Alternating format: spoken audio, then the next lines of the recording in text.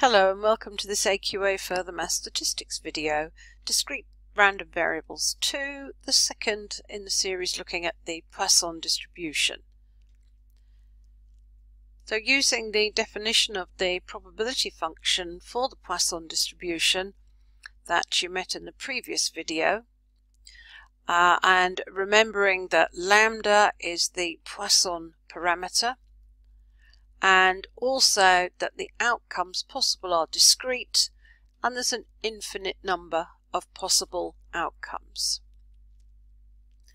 Also remember the short quick way that we describe a random variable that follows a Poisson distribution with parameter lambda.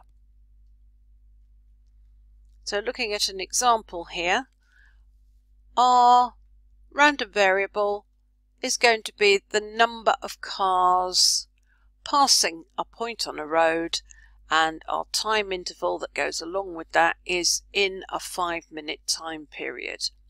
And x can be modelled by a Poisson distribution with parameter, so lambda equals 4. So we would write, in short, this to describe that.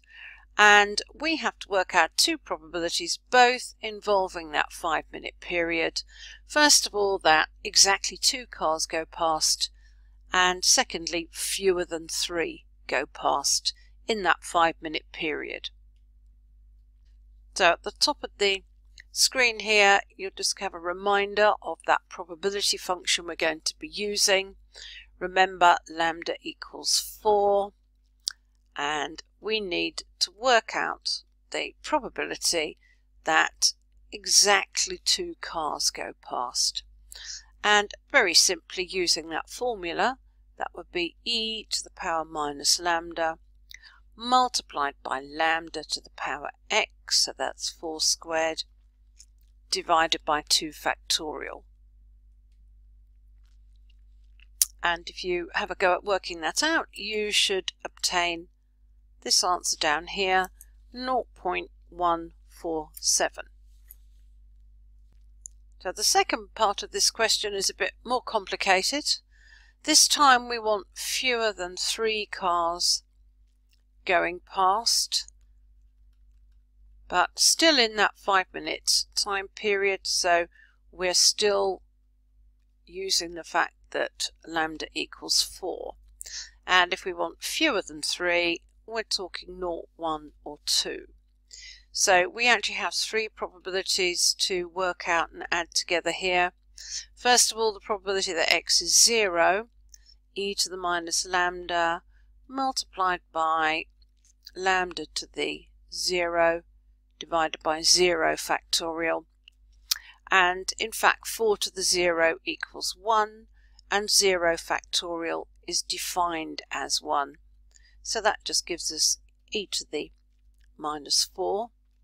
The probability that x equals 1 is e to the minus 4 multiplied by 4 to the power 1 divided by 1 factorial. So in fact that's 4 multiplied by e to the minus 4. And the probability that x equals 2 is in fact just what we did for the part A of the question, so 0.147, or if you prefer, and it may be more advisable in an exam, actually use slightly more accuracy on that. So if you remember, that was the formula for that. And then these 3 need to be added together to obtain the required probability. And there it is written out for you, and have a check on that, make sure you can get 0.238. Obviously, if you have many more probabilities to add together, it gets a bit tedious. And you can also do this on your calculator. The Poisson cumulative function should be there, just as you use the binomial cumulative function, so you should be familiar with how to use that. And I would suggest that you check your calculator manual, because obviously if you can find the Poisson cumulative distribution function button, then it's going to make your life much easier than having to work out several probabilities and add them together. Also, you might like to have a look at the GeoGebra probability calculator. So you can find that again on a drop-down main tab menu, or use that shortcut. And you'll find that the default probability normally that comes up is for the normal distribution. So again, you need to just use the drop-down menu until you find the Poisson option. And just as one example here, because this was the question we did before, but feel free to try lots of different ones, we actually had to work out this probability, the probability that x was between 0 and 2 when x followed a Poisson distribution with mean 4.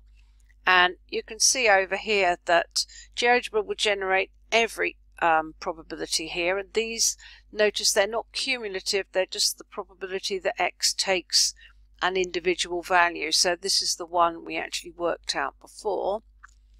And when you're doing this, you've got a nice plot of it. You can see that we want the probability of 0, 1 and 2 added together. You will need to tell GeoGebra the value of the parameter, which is 4, and then you have a choice of less than, more than, or in this case in between two values, and we are in between the values 0 and 2, and you can get the answer from that. So it's worth perhaps having a little bit of a play around with that and looking at some different values for lambda and just working out some different probabilities. And that's the end of this video.